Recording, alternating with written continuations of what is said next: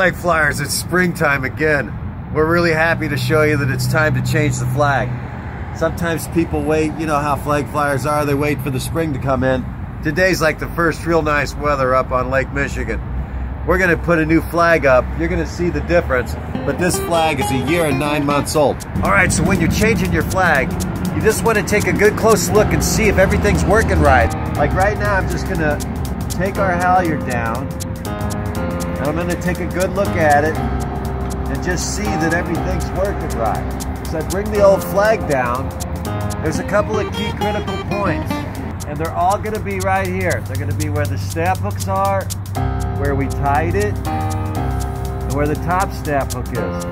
And you can see, this is what I'm talking about.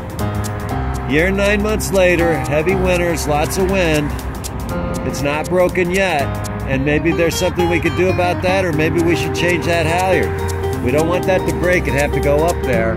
That's a big job, and that costs a little bit of extra money. Here's the next thing.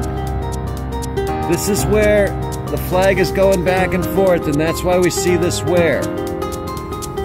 We can see that the snap hook is in pretty good shape. Everything's working, and maybe that's been partly because we use these vinyl snap covers. Let's take a look at our knot. Okay, the outer housing of the duct tape we used is breaking down but holding. Nothing's really that sharp for the flag. You know, we're in a high wind zone, and you're gonna see that grommets get stretched. That's moving back and forth on the flag like that, and it's sawing into the snap hook. You can see that there's only so much metal left. We're of the opinion that when you have a rotating truck and the right size flag, big flag in this case, 5x8 on a 20-foot pole, that rotating truck lets that flag fly downwind. In this case, 1 year and 9 months. It's actually starting to pay for those upgrades, or has already paid the $50 or so for those upgrades, when you're only flying one flag in almost 2 years. After Samantha came out, we showed her what was going on with the halyard starting to get some wear and tear.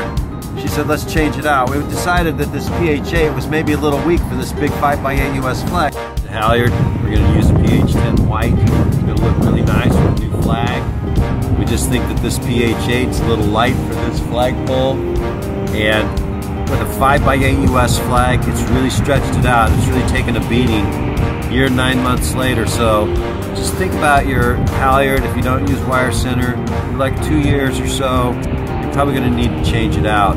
Okay, we're changing the halyard. Just pull it up and through, no problem. But basically, you want both ends to be down to the ground. If they're down at the ground, you're going to have plenty of room here when you stretch it up and cinch it onto your cleat. So go ahead and put an extra 5 feet. This is 40 feet for a 20-foot pole. Just right. Now we're using the vinyl covers that we already had because we want to watch them, and we can.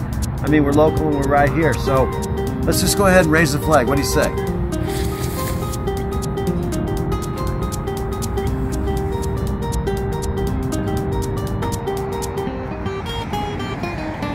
I'm really happy with the job.